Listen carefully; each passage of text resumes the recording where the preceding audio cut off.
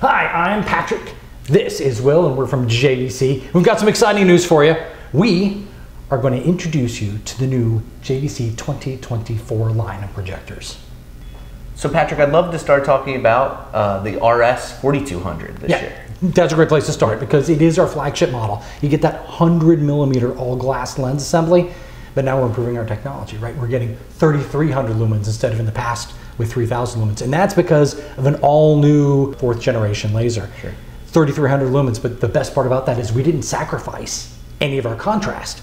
So in fact, we're improving it. So 150,000 watt native contrast and increasing the brightness, that's a big step forward. It's an incredible improvement. Yeah, because there's always a battle. Like, can I get it brighter? Sure. We've got competitors that make really, really bright images, but are they capable of doing any contrast? No, there's not. And there's our competitors that have almost, good contrast, but they don't have anywhere near the amount of brightness. So it's difficult to do both at the same time really, really well. Yeah, it helps you in some scenarios where you have a little less light control, but you're not sacrificing color and contrast. Yeah, absolutely.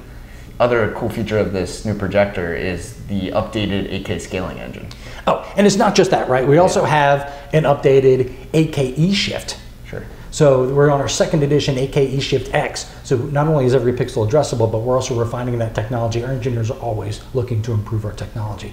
But on top of that, the 8K scaling engine, what we feed the 8K E-Shift device, that has been improved too. So it's going to give you a much sharper, much more accurate picture than we've ever been able to produce before. And they were really good before. I didn't think they could get better. Yeah. And there's some new mode features on the projector as well that I'm excited about. If you're a big animation fan, the new vivid picture mode for SDR content.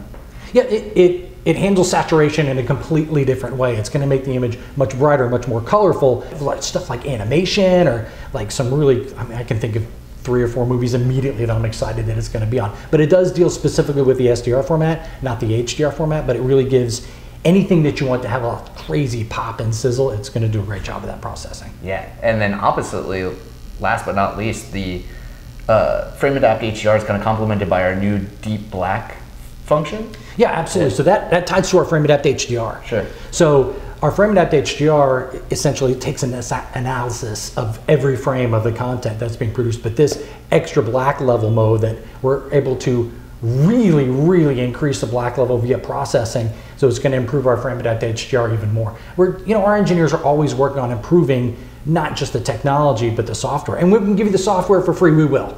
But in this particular version, we're able to upgrade some firmware, some hardware, and some software in this new version. Yeah, it's exciting stuff. And then we also have this DML feature to read some of the metadata coming off, right? Yeah, so that metadata that you just mentioned is encrypted in the disk, and it not only tells us what like auto tone mapping would do or HDR10 Plus would do, they give us some metadata on the disk and tell us how to set the projector up properly, but it literally kind of tells us what the display that the video engineer used when they were doing the processing.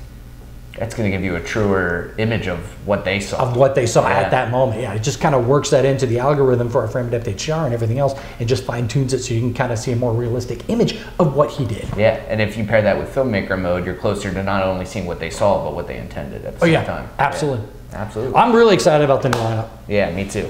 Exciting stuff, and the price points are staying, you're getting more for the same price. Oh yeah, absolutely. It's technology's leaps and bounds getting better. It's great.